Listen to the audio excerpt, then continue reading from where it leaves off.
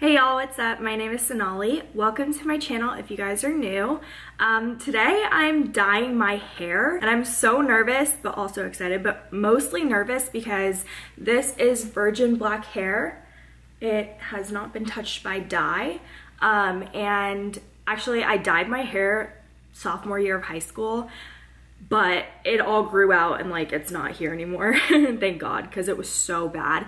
I'll insert some photos of my ombre hair. It was like so brassy, so like orangish yellow. It was just not a good look.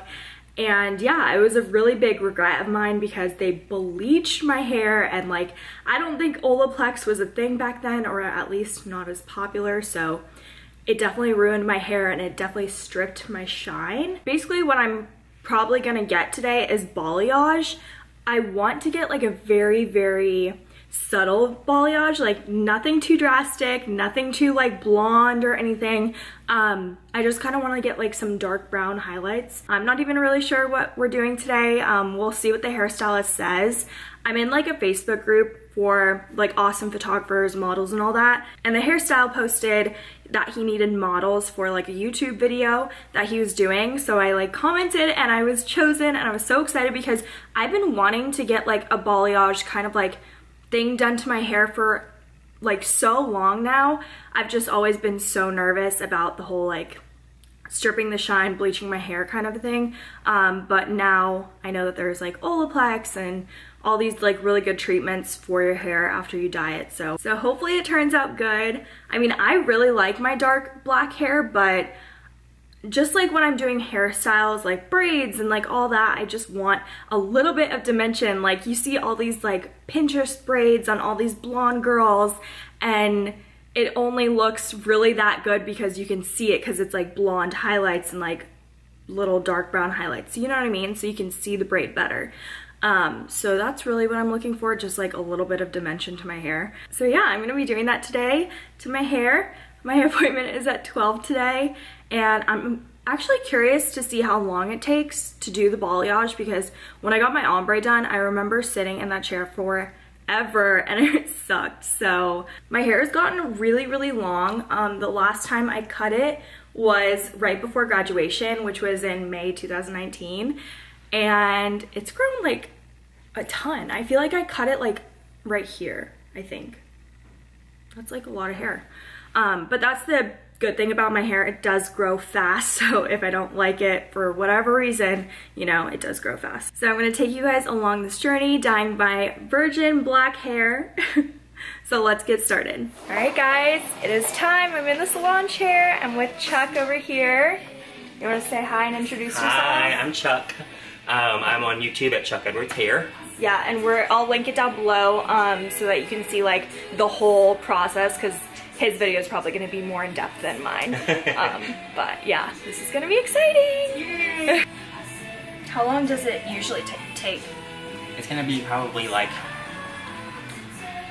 it really depends on your hair and how long it takes you to lift. Yeah. But ultimately, like maybe 2-3 hours. What does lift mean?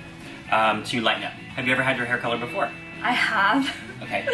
Like a really long time ago. Gotcha. And I did ombre and it was the worst thing I could have ever done. So that's why I'm traumatized. But I know balayage is like a world of difference, you know what I mean? So tell me what you sent me quite a few pictures. Mm-hmm. What do you love about those pictures, or what I think I like ashy, if that is Absolutely. the thing. Mm-hmm. Yeah, I mean, I definitely want it to be subtle, but like I want it to look like I did something to my hair too. Right. I think I need some assistance. So like on a scale of 1 being no change and 10 being a complete change, where do you kind of feel like you want to sit in there? 6. Okay, so you want to see it, you want people to notice it, but you want people to go like, yeah, Jesus, you changed your hair. The thing is, like, everyone just compliments me on how shiny it is and like how virgin and like, yeah, thank you. So like I want to keep the shine, and like I want to keep my hair dark, but like I also want the dimension. Right. So, I don't know. So let me grab some swatches, okay, and we'll kind of look at some ideas of where we can go with the color. Okay. And then you tell me from there what feels like, you know what, this kind of feels like what I want to do, or... Okay. So here are some color swatches. the purpose behind this is really for you to kind of fill out the family that you want to live in first. Yeah. This is the kind of more golden, red, yeah, chocolatey, yeah, ashy, and then natural. okay. And these all pop out, so you're welcome to pull any of them out and kind of see them against your hair to see what that dimension would look like. I think I'm like definitely in this In realm. that family, yeah, perfect. And they're all super Can you pleasant. recommend any? So let's see kind of where you live naturally. Okay. So naturally, you're roughly about a 2. So not black, but kind of a natural black. Okay. So anything that lives in here would be a highlight to your hair. Okay, right. So some of these, you live at a 2, so that's kind of where you are naturally. Okay. So you can kind of see this against all these different colors. Okay. I feel like that doesn't look like anything different, you know? It's going to be very subtle if you, Yeah. you know, if you're staying, because that's only a slight change. Right. Now granted, you know, you also don't need to think about that color being right up near your scalp, because we're not going to put it right there. Yeah, So. that's true. So essentially, I don't know. I think I just really need you to, like, maybe give me like 2 options, and I don't know. really what it kind of comes down to is knowing the right family that you want to live in and where you don't want to go. Okay. I definitely don't want to go in golden. So you want to live in this family. Definitely want ash. Yeah. Where do you not want to live? Here, take that and kind of hold that near your head. And what that will kind of tell you is how dark or light you want to be. What scares the heck out of you. Maybe like this. Okay, perfect. That tells me pretty much everything that I need to know as far as color goes. What do you think? I think that's good? Yeah, that's great. Okay. And that's a great place to start because you can always add more. Okay, okay. You just, that's you know, it's, so you can always layer on if you are like, you know what, this is pretty, but I wish that there was just a couple more pops of color. Okay. And then the next question is, how much of that color do you want to see in your hair? I don't know. Do you want the ends to feel really saturated in color, or do you want it to just feel still kind of pretty subtle? Yeah, let me look at those pictures. See how this is a bit more saturated, and there's This a lot one? more color there, yeah. Yeah, maybe not that. Yeah, I like this. Okay, but so that's like brown, you know what I mean? Right. So that's like more warm, but yeah, like that, but ashy. Yeah, is that good? Mm-hmm. And then next question, how high up do you want to see it go? What do you recommend? That's a preference thing. Dang that it. one's a really personal preference thing, and really what it comes down to is what I tell a lot of people to think about is how much of that bright color do you want to see staying right on your skin? Because that's where it's going to make a difference. Otherwise, it's going to fall in and you know, be a part of the rest of your hair. So do you want to see kind of that face framing area where it kind of goes up around your face, or do you want to leave that kind of lower down? Some people like it to start at their cheek line to kind of accentuate their cheeks. Some people like it to start all the way up at their hairline to kind of feel like it's framing out their face. I think maybe cheeks is fine. Okay. Yeah. So staying kind of lower with it. Yeah. And then from the back, kind of blending it down from there. Yeah. Perfect.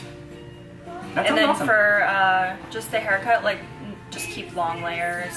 Because for the dimension, like the reason why I want it so bad is if I do like cool braids or something, like I want it to show, you know? Yeah. But then layers like are annoying when you do braids, you know what I mean? So just maybe like long layers. That's awesome. So if you want to slip on a color robe, they're hanging up in the hallway right here.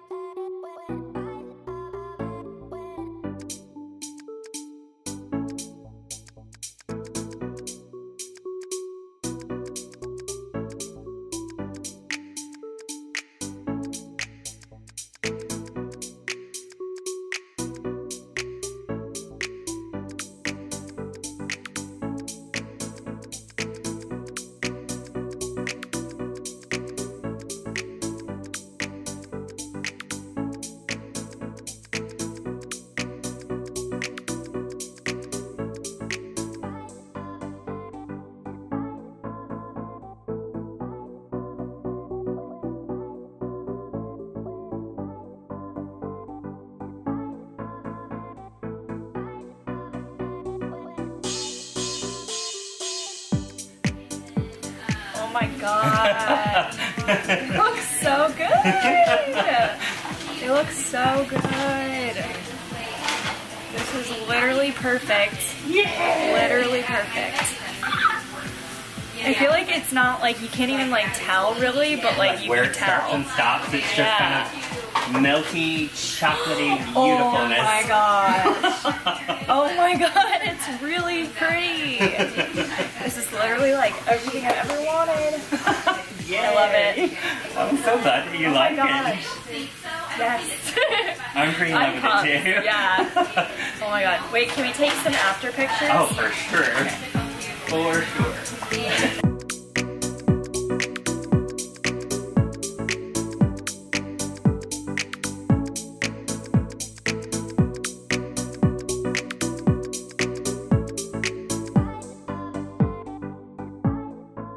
So the hair is done. It looks amazing. Like, I'm actually obsessed. This is everything I always wanted off of Pinterest.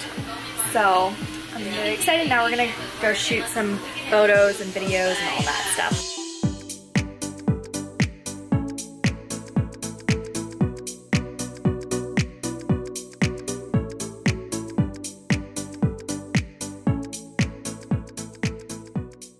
So I am back home and this is what it looks like.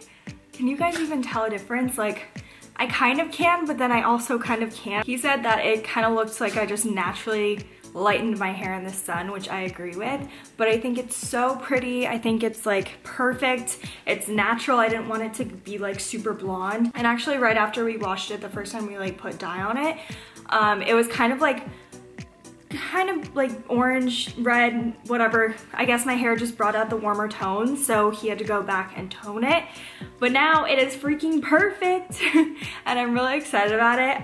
I want to take some photos of my hair, so hopefully when Ryan gets home from work, he'll be so kind to help me take photos. But I'm really obsessed with it. Let me know what you guys think. I mean, I know it's not the most dramatic change, but it is still a change for me because I literally thought I would never dye my hair again after my traumatic experience with ombre. So yeah, I'm really excited and happy that I did it finally because I've always wanted to, and it just looks so like good and natural and it smells so good, and he curled it so pretty and I'm just loving it. So shout out to Chuck. He's the one that did my hair. He's here in Austin, like north central Austin, I would say. So if you guys are in Austin and want some balayage done, or like, obviously he does everything with hair, check him out. I'll have his info in the description below.